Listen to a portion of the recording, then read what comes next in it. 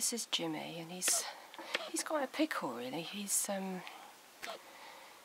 can strike you as being quite moody, but actually I've just picked him up. I just wanted to give him a general check over, and he absolutely melted, and he lay very relaxed in my arms for probably a good sort of 5-6 minutes, I suppose, and really seemed to enjoy being stroked and everything. So I think ideally he'd make a fantastic house rabbit because he's so clean. I think an adult home only, or older children who understand that he probably doesn't want to be messed on with too much, and certainly not sort of sudden movements. I think he's quite a bright rabbit. He's turned his back on me. Knows I'm talking about him.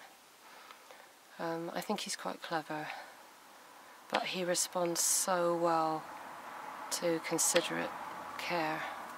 I think he'd be a fantastic pet for someone. I mean, we may even get him bonded, I don't know, but he seems quite self-contained and content in his own company. So I think ideally a house bunny would be fantastic for him. And I think somebody who's got the patience to work with him will end up with an absolutely brilliant little character, and well worth the effort.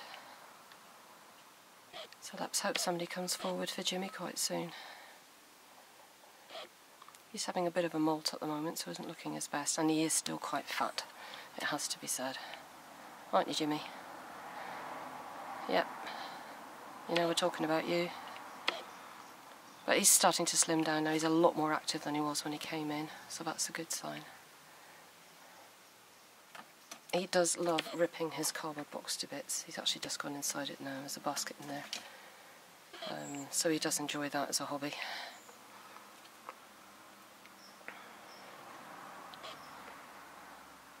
Some people write off rabbits like this, you know, he's sort of fairly plain looking, I suppose, black, upright eared, a slight attitude.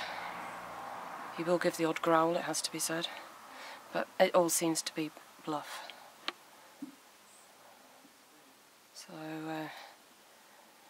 yeah, decent little rabbit, good home, and you'll be smashing.